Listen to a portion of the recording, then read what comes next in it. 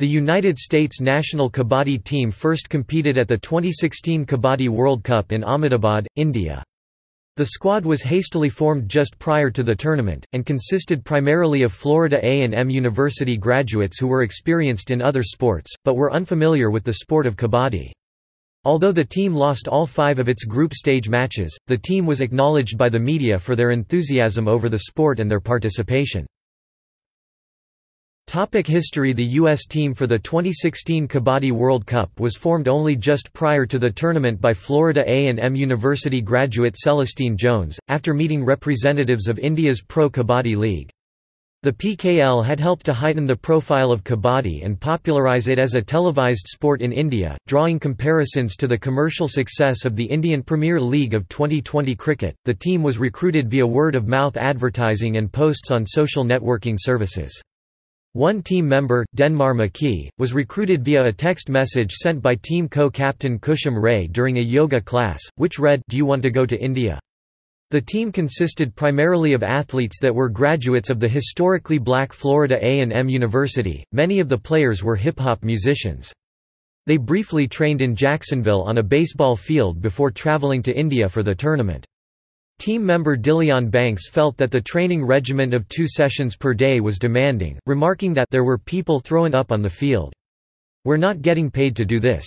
The dedication, the heart, the team effort it took in a short period of time to make this whole thing work is what brought us together. None of the team's players were familiar with the sport of kabaddi, but had experience in other sports such as American football, track and field, and basketball. Ray remarked that there was overlap between the skills and tactics of kabaddi and football, but that teamwork and coordination was even more crucial in kabaddi because in football, if you give the ball to Barry Sanders, even if his line doesn't block, he could still make a play and score a touchdown. But here, if you're on defense and one person makes a wrong move, you can end up losing major points, having to compete against top countries such as India and Iran in their first competition ever. McKee joked that their situation was almost like trying to learn basketball by playing against the Golden State Warriors. The U.S. squad was one of several newcomer teams at the World Cup that The Guardian classified as being a ragtag unit of novices, part-timers, and transplants from other sports, such as the British team, which was similarly composed mainly of university students, and the Australian team, which consisted primarily of Australian rules football players. However, it was also noted that the U.S. team was enthusiastic over their participation, and were as surprised to be heading to India as the kabaddi world at large was to welcome them as they emerged from customs at the airport, where they were greeted with a USA chant as they emerged from the plane. It was argued that the presence of the U.S. and other newcomers was a sign that the sport of kabaddi was experiencing a revolution from dusty provincial pastime to international media spectacle, and could begin to develop a following in the United States. The Hindustan Times felt that the U.S. team were a quirk of the tournament, even by its regular standards, considering pharmacists and engineers are competing against monks and fishermen, but stood out from others with their display of hip-hop culture, reporting that their dreadlocked players take to the kabaddi mats with their nicknames on their backs. McKee wears his rap name Pharaoh D on the back of his shirt.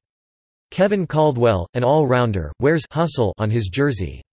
Field's shirt also has his rap name Ronnie Araich. Another teammate is called Swag. The inexperienced team opened the tournament with a 52-12 loss to tournament favorites Iran, followed by similarly lopsided losses to Japan, Poland, Thailand, and Kenya. The team, however, put these losses in a positive light. Player Jamil Levitt-Hartney remarked that the team went into every game looking to dominate, and that losing is not something that we take lightly. It's motivation. It actually lights a fire to go and practice and get better.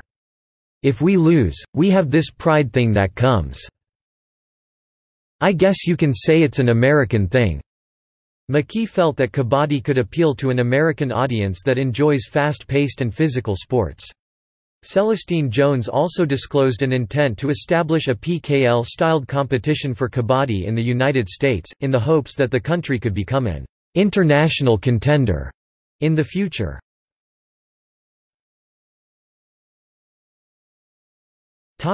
Results.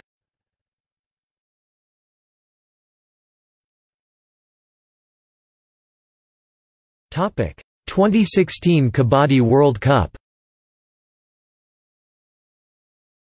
The United States were drawn into Group B for the group stage of the tournament.